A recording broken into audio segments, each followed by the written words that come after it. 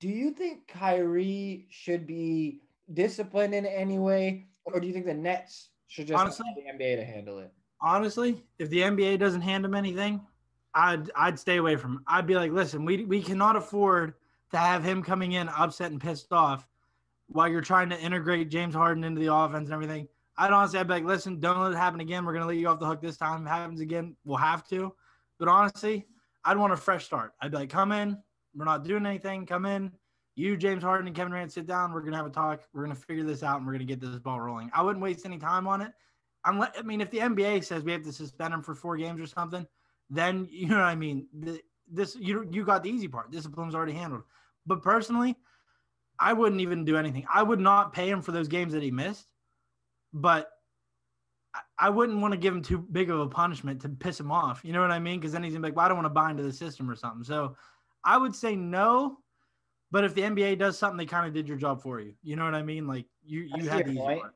The only thing I will say, and once again to play devil's advocate, is we had a guy like that in DeMarcus Cousins, and anytime DeMarcus would get in trouble, the Kings would kind of let him bypass. And what did that do? That built bad habits to the point where DeMarcus became the guy that said, well, it's his fault. It's not my fault. And when they didn't back him up, it's like, well, why don't you guys backing me up? I thought you guys backed me up. And that's going to cause miscommunication and drama. I don't know. And that's why I wanted to bring that up to you, is to play devil's advocate. One, teammates are already probably a little frustrated at Kyrie because, hey, while they're out here going to practice, working their butts off, trying to win games, Kyrie's out here partying and whatever. And that's fine. Like we said, that's fine.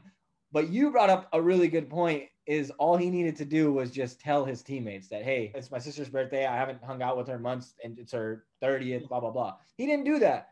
Now you put yourself in a predicament where your teammates are annoyed. Your coach doesn't trust you because you put out a bunch of rumors saying that you don't like your coach and you didn't want him hired there in the first place. And then on top of that, you have all of that mess in the locker room of, oh, if Kyrie decides to say, hey, I'm going to go and just, pretend like nothing happened. The NBA says nothing happened. Brooklyn Nets say nothing happened. Who's to say Kyrie doesn't do this again by March? You see that logo back there? That Raider logo? We had a player not so long ago that we kept letting get off the hook right after we acquired him in a trade. And, it kind of spiraled out of control to the point where he called our poor innocent GM a cracker before he even said anything to him. And then he almost tried fist fighting him in the locker room. So, and he also exposed John Gruden on Instagram. So let's not forget that. For no reason. His apology video on Instagram basically was his nail in the coffin because he included the phone call from John Gruden, which was a slap in the face. Which was a very personal phone call, trying to be nice and trying to find out what's wrong with Antonio. He was just genuinely trying to find out what was mentally going on in his life. And Antonio Brown's like, yeah, let me just clickbait this guy. Let me just clickbait my coach. Okay, so for those that don't know, we were talking about Antonio Brown on the Raiders, right? We don't think Kyrie Irving's that bad or anywhere even near that bad, but no.